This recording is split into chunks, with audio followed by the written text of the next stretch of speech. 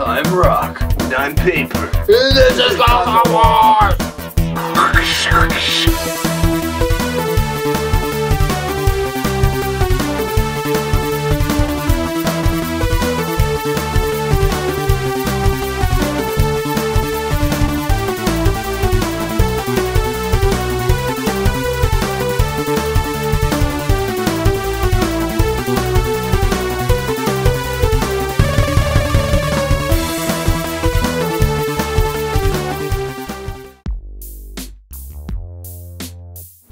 Dude, they're having a Weird Al costume contest down the street. I need a Hawaiian shirt, a slash wig, and if you're not using it this week, your Alex Trebek mustache. Dude? Dude, I'm busy. Puzzle, eh? Oh, the Pink Floyd albums on the Naked Ladybacks. That'll classy up the place. What are you doing? I'm gonna help you make the puzzle. I don't need help from the guy who did the puzzle of the Titanic. He couldn't even do the iceberg. That's because there was no iceberg. It wasn't even the Titanic. It was just a boat. A sailboat. I'm pretty sure the Titanic had some sails. It had everything, except enough lifeboats.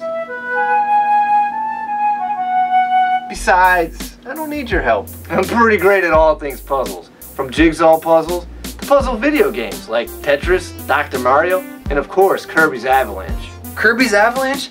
The game's just a ripoff of Dr. Robotnik's Mean Bean Machine. No, your game's a ripoff. You wanna bet? So, looks like both of our games are a ripoff of Puyo Puyo? Pio? Whatever, my game's still better than yours. We'll see about that. Puyo Puyo is the tile matching video game created by Compile. It was an early attempt to compete with the ultimate fall blocking game, Tetris. An arcade version released in 1992 was the first version that included a one-player story mode, in which human players played against computer opponents of increasing difficulty. Console versions also included this feature. And there were many console versions. Sega released their version in February 1993 under the name Dr. Robotnik's Mean Bean Machine. This game featured Sonic characters. Nintendo would also get their version of Puyo Puyo for the Super Nintendo outside Japan under the name Kirby's Avalanche, or Kirby's Ghost Trap in Europe. This game featured characters from the Kirby series, a puzzle game based in two popular franchises. Which one's better? Let's find out. Graphics is gonna be tough, since our games look so similar. No, it's not. Because my game looks better. The puzzle pieces in Sega are lively and animated. They look just as good, actually better on Super Nintendo. The opponents on Sega have pictures with different animations. No big deal. Nintendo has those different animations too. Also, my opponents are unique, being based on the Kirby universe. So, my game's cooler because the opponents are not only based from characters in the Sonic universe, but from the Sonic cartoon. That is cool. Too bad it's not based on the good cartoon, but the bad one that everyone's trying to forget. It's not as bad as the Kirby cartoon. Oh, wait! There is no Kirby cartoon! There is a Kirby cartoon. There is? Really? Well, I hope he doesn't act as weird as he does in your game. What is he doing? Freaking out in the corner there. It's like he's going insane from being trapped in this tiny little box. I guess he doesn't look as good as Sonic. Oh wait, there is no Sonic in your game. Just a Pikachu-looking guy? Hey, don't make fun of Has-Been. You got no right to make fun of me. Not with a dumb name like Kirby's Avalanche. Dr. Robotnik's Mean Bean Machine makes sense, because the puzzle pieces look like beans. Kirby's Avalanche, though? No idea. It comes from when you block an opponent. The pieces come down like an avalanche. Hence, Kirby's Avalanche. That's not what an avalanche looks like. It looks like this. Or this. Or this. It's called use your imagination. You're just reaching out because you know my game looks better. Regardless of all your complaints, side by side, my game looks better. With a sharper look and the actual hero in the game. Best graphics go to Nintendo.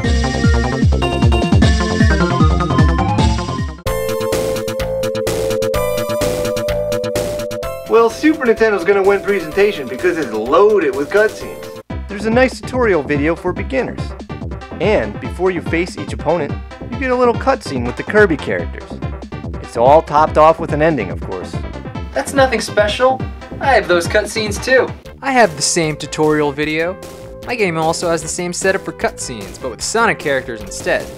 My game is topped off with a nice ending too. But one thing I have that you don't is an intro. Yeah, you have an intro. But too bad it looks almost exactly the same as another cutscene. Plus, once again, no Sonic in your game. But my cutscenes are loaded with Kirby. That's quite an interesting Kirby you have. Kirby typically doesn't talk. He's usually depicted as a mute character. But not in this game. In this game, he talks a lot. And what do we learn about Kirby? Well, he's kind of a dick. Kirby's a dick! Kirby's a dick! He'll make fun of you! Doesn't care if you're scared! He just does what he wants!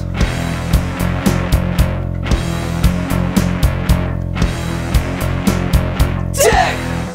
That doesn't make my presentation look bad. Well, the Sega game is better placement of the opponents. Your opponent on Sega has the picture of their reactions right in the center. This gives you a nice clear view without blocking anything. This is great because some of the reactions are hilarious. Wow. Wow, wow. Ow, ow. Now the Super Nintendo has the picture on the opponent's actual puzzle area. You can either go behind the puzzle or in front. If it's behind, you don't get to see the reactions clearly. And if it's in front, you can't tell how your opponent's doing. For not sacrificing the beans or the picture, Sega has the better presentation. Not so fast. We've barely scratched the surface of presentation. Let's look at our layouts. Sure, they're puzzle games and don't need much to look at, but Super Nintendo at least tried. They made it look Kirby-themed. The first 8 stages have a forest look to them. Then the rest of the stages have more of a nighttime dreamland look. It's not much, but it's something. Especially compared to the Sega game, which is rocks. Just rocks. Rocks in the foreground and rocks in the background. And it's rocks the entire game. You just took the background from Puyo Puyo. Couldn't you have it more Sonic themed? And even Puyo Puyo changed its background after stage 8. Also, in Super Nintendo, you see the opponent's name during gameplay. On Sega, it just says Dr. R, no matter who your opponent is. So the Super Nintendo opponent's pictures gets covered. With actual effort in the layouts and stages, best presentation goes to Super Nintendo.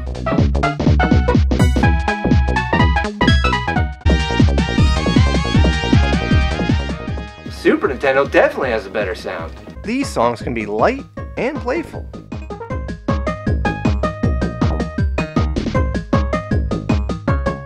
They can also give a feeling of panic.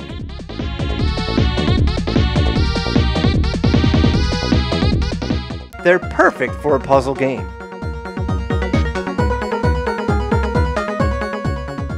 That's nothing compared to Sega's music. The electronic sound of Sega shines here.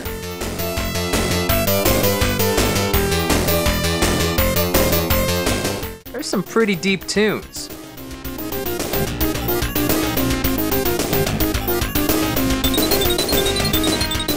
It's ridiculously good for a puzzle game.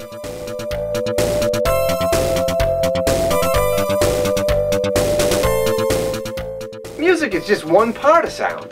Super Nintendo definitely wins with solid voiceovers. These are, hands down, some of the clearest voiceovers on 16 bits. Bronto Burt! Wispy Woods. Lololo and La La La. Mr. Shine and Mr. Bright met tonight. King Day Day Day. And behold, the greatest voiceover in 16 bits. Squishy. With a great soundtrack and solid voiceovers, sound has to go to Super Nintendo. Whoa, I have voiceovers too. Your voiceovers are so lame. You only have 3 voiceovers and they sound terrible.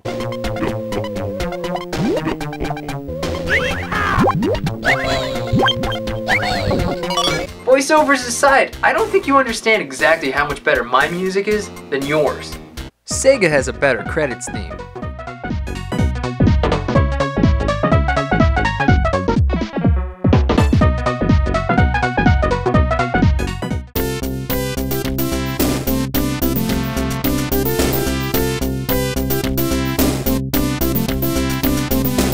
Sega has a much better versus theme.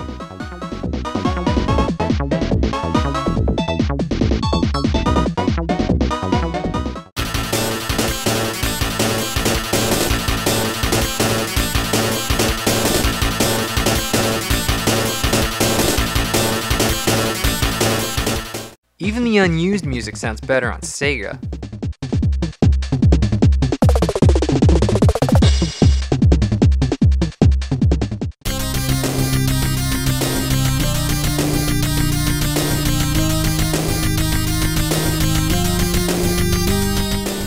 So, your game cheats and remixes music from Puyo Puyo. So, your game remixes music from the Kirby franchise. That's different. How? It just is. With a soundtrack full of 16-bit goodness, best sound goes to Sega.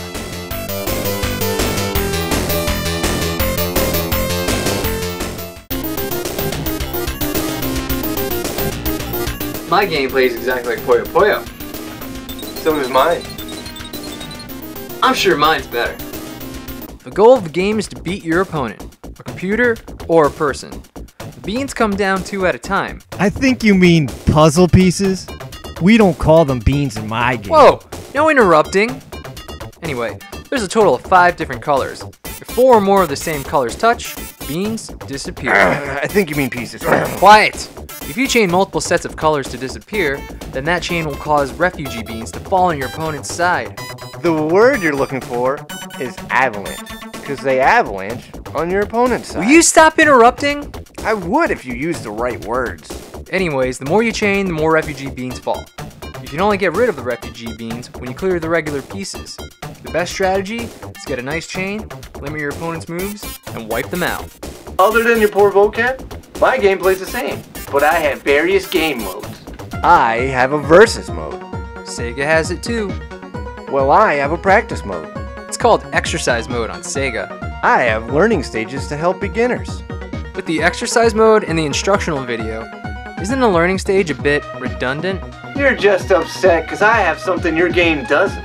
I have the option to start the game from the first stage or the fourth stage, just like Puyo Puyo. 4th stage, huh? I wish I could do that. You know, just start on the 4th stage, but... Oh wait! I can! Actually, I can do that on every stage, because my game has a password system. Something so simple, yet so convenient. The Sega game has a password system, and the Super Nintendo does not. Checkmate. So, I can do that with a cheat code. Yeah, but it's so tedious. You have to have a controller in port 2. Hold down the face buttons, reset the game, go into options, then custom, then special custom, and finally select the stage. Then you have to exit all the menus one by one, go to competition, and then the learning stage. So many steps. On Sega, just enter 4 beans. Done. Much more convenient. Well, tons of puzzle games don't have passwords. Yeah, that's usually true, but our games are a little different.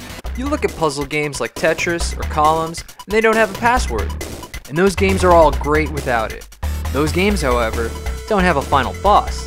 Mean Bean Machine and Kirby's Avalanche do. Those other puzzle games are played to get a high score. There's technically no real end to those games. But the point of our games isn't a high score, but to beat it. Beating it in one sitting is an option, but isn't it a better option to stop it and pick it up another time or day? And these games aren't exactly easy. A beginner will definitely struggle. Wouldn't it be nice for them to have a password when they stop, so they don't have to start all the way from the beginning every time they played? Does the password make my game better? You bet it does. The password system giving it a slight edge, gameplay goes to Sega.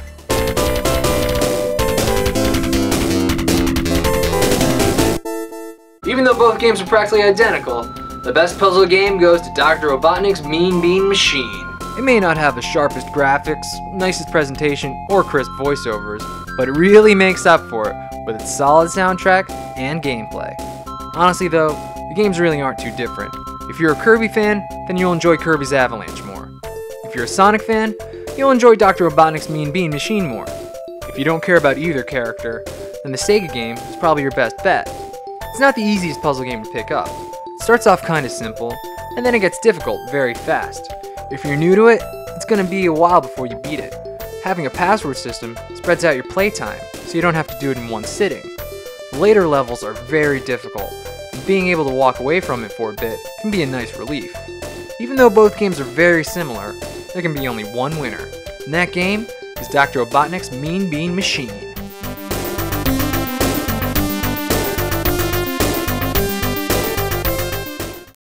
Thanks for watching our latest video. Be Be sure to like, comment, and subscribe. And thanks to everyone who suggested Kirby's Avalanche versus Dr. Robotnik's Mean Bean Machine. And keep those other suggestions coming. We will get to them. Also, check us out on Facebook and Twitter for behind the scenes stuff. Later.